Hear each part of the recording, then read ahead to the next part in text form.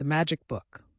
Once upon a time, in a magical land, there lived a kind moonfish who loved to read. One day, he found a mysterious book that had the power to make learning fun and exciting. The moonfish decided to share this amazing book with the children in the nearby village. The moonfish became a truck driver, traveling from town to town, delivering the magic book to children everywhere. As the children read the book, they discovered that learning new things was an adventure filled with wonder and joy. With the help of the magic book, the children became eager learners, developing new skills and becoming their best selves. They realized that by studying hard and believing in themselves, they could achieve anything they set their minds to.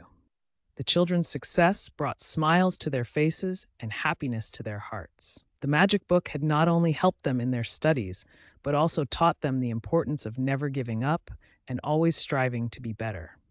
In the end, the moonfish truck driver was hailed as a hero, and the children continued to learn and grow, knowing that education was the key to unlocking their dreams.